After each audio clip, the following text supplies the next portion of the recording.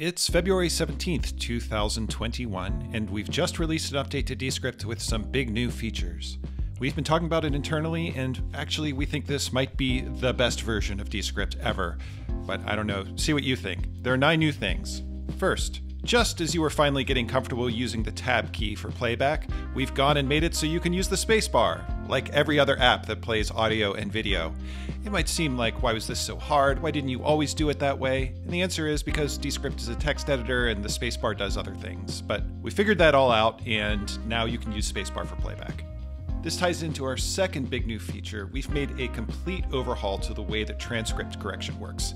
It's now simpler, there's no longer a separate correction mode, but more importantly, we've made it faster than ever to correct a transcript.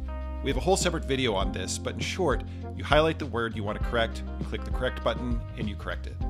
But the fast thing is when you use the keyboard shortcuts. Hold E and click a word to correct it. And if you do this during playback, it'll pause until you're done and then resume from the correction. Hold W and click to cycle through common punctuation options, and hold Q and click to toggle capitalization.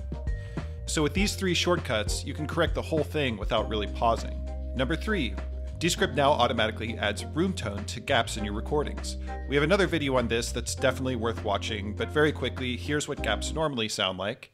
And let's see, what else? Let's see, And here's what they now sound like in Descript. What else? Let's see, I started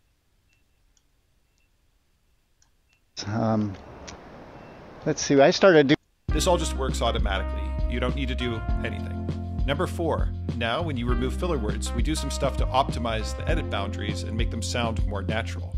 This is another one that you might not even notice. You'll just notice that you find yourself tweaking edits less often. Number 5, a highly requested feature, you can now record your webcam full screen and full resolution. Mac only for now, but Windows is coming soon. Number 6, we've streamlined composition publishing. We've got this new handy button here, and then after you've published, we've got a link right here that'll take you back to your published page. Number 7, our embeddable video player now has playback speed controls. We've also just made the controls on this page nicer and easier to use. Number 8, we've made some improvements to how we deal with file storage on your computer.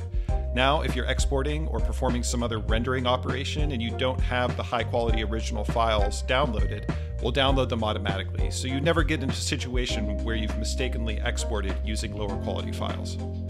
And finally, number 9, you can export videos as animated GIFs. Wow, that's a lot of new stuff! We've also got the normal assortment of bug fixes and performance improvements. Hope you like it all.